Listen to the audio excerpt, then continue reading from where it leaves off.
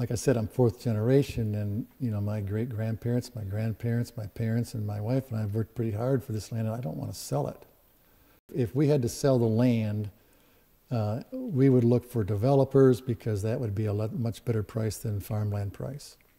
It's kind of ironic that the farmers are really what create the surroundings that draws people here. Absolutely.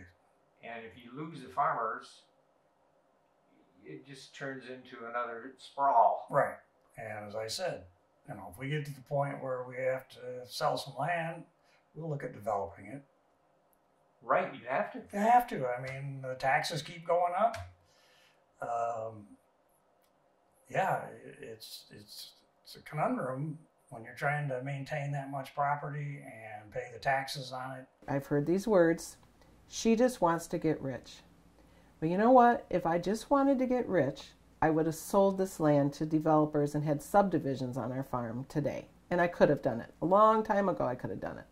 I've been approached many times wanting that to go through. We could sell out right now. I could make a few phone calls, and I could be sitting on a pile of money and probably on a beach somewhere. But that's not what we're trying to do. We're trying to let our next generations keep this legacy alive of the hard work our parents put in to get this land, and to share the love for it. And hopefully maybe someday it'll go back to that farmland, and that legacy will still be alive.